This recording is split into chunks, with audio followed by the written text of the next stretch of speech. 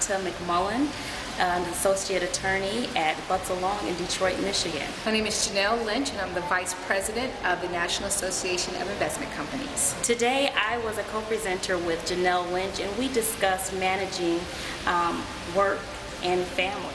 It's important for women to share, because a lot of times you don't think things are possible, but when you hear somebody else's situation, you're like, oh God, okay, I should not be complaining about what I have going on, because if she overcame that, and if she told me how she did it, oh, then I can really get through this and move on to something else. A lot of people say work-life balance, and I just think that balance word is, yeah, it's just not true. The actual thing, it is juggling, because at one time you might have a bunch of family and personal things going on, another time a lot of things at work. So over the time you learn to, juggle and prioritize and do what's best about you. Have a game plan.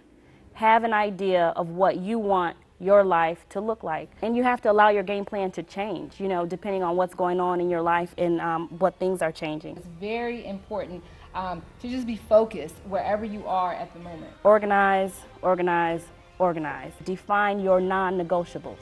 The things that no matter what, these are set borders in my lifestyle and what I want to do. Draft your team wisely. Just like in football, they draft their team wisely. Who's going to get them, the trophy, the Super Bowl, to the Super Bowl at the end of the day? I do the same thing. Who is going to get me to where I need to be at the end of the day, professionally and personally?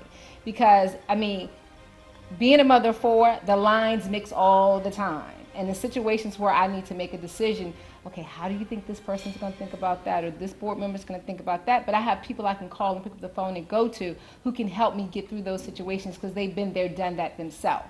Just learn to say no. And I think, like you were saying before, we're all kind of probably type A personalities. For me, learning that I can't do everything the way that I used to do it that was major for me. Creating your vision, defining your non-negotiables, and creating some type of routine or schedule and a weekly review I think that's where you should start when you're trying to balance everything.